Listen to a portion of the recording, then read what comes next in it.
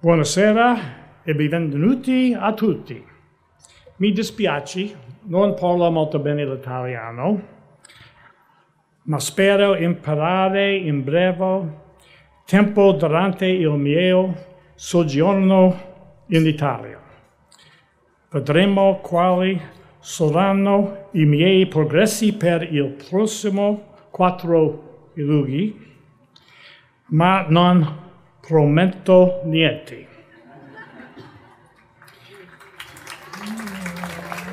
Quindi questa sera parlo inglese. Good evening and welcome to Villa Taverna. We are here to celebrate the birth of America 238 years ago on July 4th, 1776. For America, a long time ago, but of course for Italy, just a blink of an eye when we consider that Villa Taverna goes back in part to the 6th century, and the catacombs underneath us here tonight go back to the 3rd century. But on that date, in 76,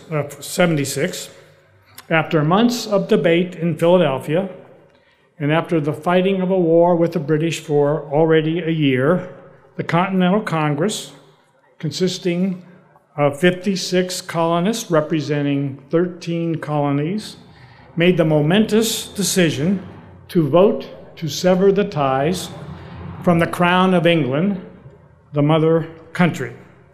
King George III, the despotic King of England, and my friend, the United Kingdom ambassador, I'm not sure if he's here tonight, but I'm sure he would agree with me.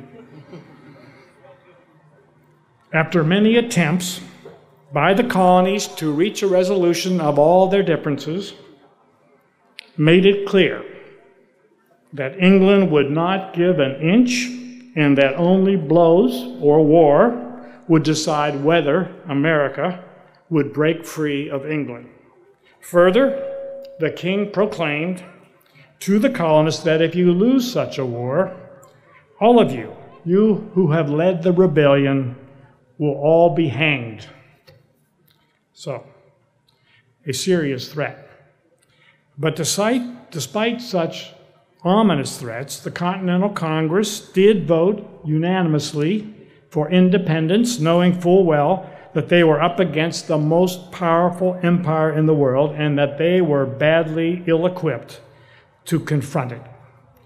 Understanding the significance of what they had just done with their vote, the delegates, feeling the need of supporting each other, all pledged to each other their lives, their fortunes, and their sacred honor. And when Benjamin Franklin, one of the delegates, left the hall in Philadelphia right after the vote, he reportedly said, "Now we all have to hang together," to which another delegate responded, "We will either hang together or we'll hang separately." Not a very comforting thought. Well, we all know the outcome of that battle, but most people probably don't realize it took another 7 years of conflict to finally force the British soldiers out of the New World and back to England so that the colonies would achieve their long sought-after independence. It was a long and bloody war. Weeks before the vote was taken to sever the ties, John Adams, a delegate from Massachusetts and strong advocate for independence, nominated a 33-year-old delegate from Virginia named Thomas Jefferson to lead a committee of 5 people to draft a document that would explain and set forth the rationale for casting their vote on July 2nd to vote for independence. This became known as the Declaration of Independence, even though that name was nowhere found in the document. And when the written grievances against England and King George were actually stripped out of that document, and there were 26 such grievances, the document was less than 800 words in length. But even in its brevity, those spare and chosen words set forth a clear and principled vision of what they all expected of democratic governance. We all know this passage.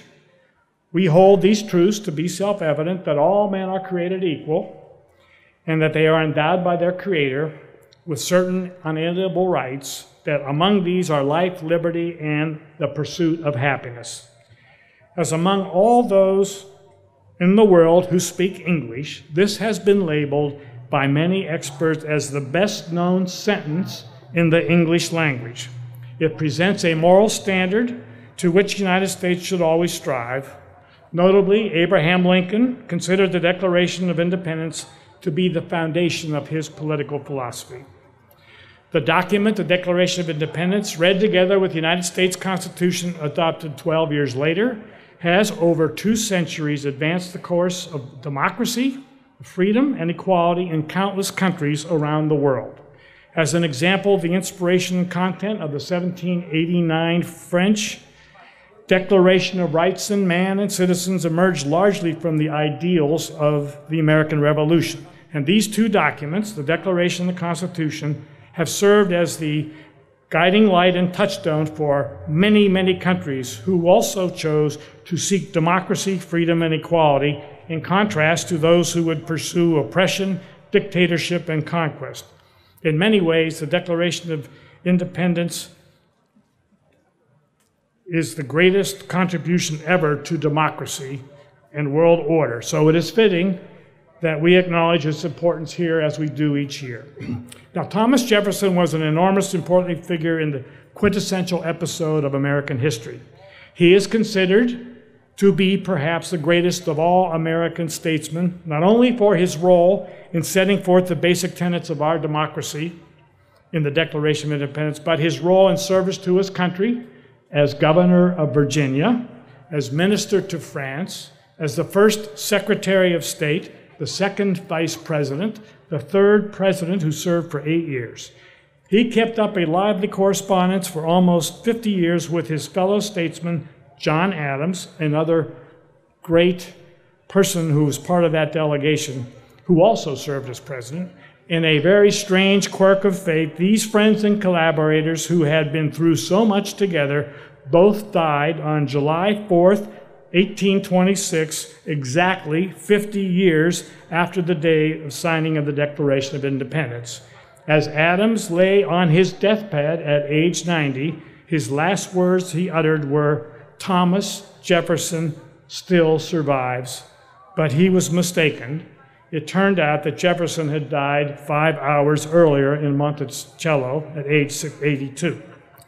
But Jefferson was much more than a great statesman. He was an inventor, an architect, a musician, a farmer, a philosopher, a writer, the founder of a university, the University of Virginia, and much more.